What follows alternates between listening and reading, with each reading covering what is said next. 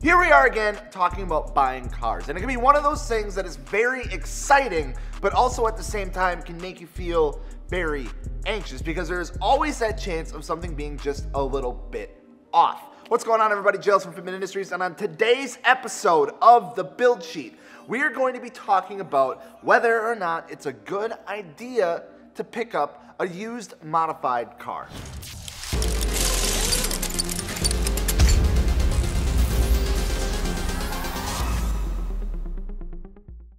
Before we go ahead and get right into it, don't forget to subscribe. And if you're looking for wheels, tires, or suspension for your car, or maybe your newly acquired vehicle, don't forget to check out fitmentindustries.com. And while you're over there, check out the giveaway we got going on with Conce Wheels right now for the month of January. All that is in the description. Go ahead, check it out after. But anyway, we are going to go ahead and get right into the nitty-gritty of whether or not buying a used modified car is a good idea, or maybe not so much. First off, buying a used car in general has its own pros and cons to it, and there's almost like a science that goes into trying to figure out if you're getting a good deal on one or not. But that becomes especially more difficult when you go look at a used car that already has some aftermarket modifications to it or has been modified from its stock form.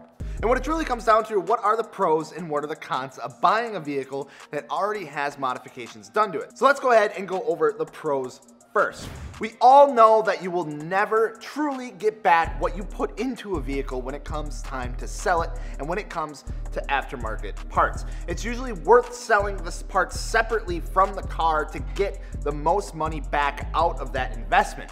But that also means that there are two sides of this. Usually, this means that when looking to buying a used modified car, you're not going to be paying full price for what all the parts cost the owner, meaning that you're going to get a better deal if you were looking to do that to the car anyway. At the same time, if we're talking about exterior modifications or appearance mods, the car already looks, well, better, hopefully. We'll touch on that in a bit, but the odds are you can find a car that already has all or most of what you want done to it already done for you. So in that case, if you're not looking to put a ton of wrench time in and want something that is not stock and you get to have fun with right away, there you go. Personally, I've seen this done all over the DSM and FRS community as people who have taken the naturally aspirated 428 Eclipses or the FRS BRZs and have taken the time and money to turbo them and then sell them for just about the same price as a bone stock one. Another pro to picking up a used modified car is that with being modified, odds are the current owner is a car enthusiast, believe it or not, yeah. Meaning that they actually, care about their car just a little bit and that they do the maintenance to that vehicle and they have some sense to keep, everything clean and in order and all nice and tidy. However, we have the other edge of that double-edged sword, and that is the one that you hopefully never have to run into.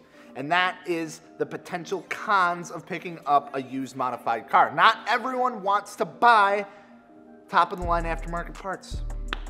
It's just the truth. That's just the way it goes, and it's no surprise that very cheap aftermarket parts can find their way into just about every little area in a car, whether it be performance parts that don't make sense, for lack of a better term, aero parts that don't fit or look really cheap, or whatever it may be. Sometimes it can be as simple as just taking the part off entirely and ditching it, which would be the best case scenario in that situation. However, it is also a possibility that there could be something necessary that was replaced with an aftermarket part or aftermarket version of that part and is needed to make, the car do what it needs to do, like run.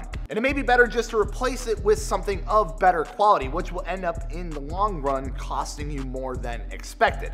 Going along with that, another thing to keep in mind is that if the car does have a lot of work done to it, like for the engine, for example, there's a chance that some corners may have been cut to save some money, which is always a little bit scary.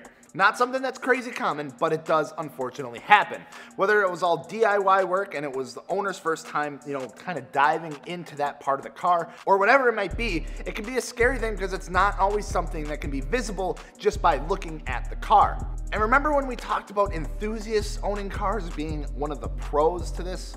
Well, sometimes it can also be a little bit of a negative as well. You see, when people build cars or modify them to get more performance out of them, they usually like to drive them and really drive them.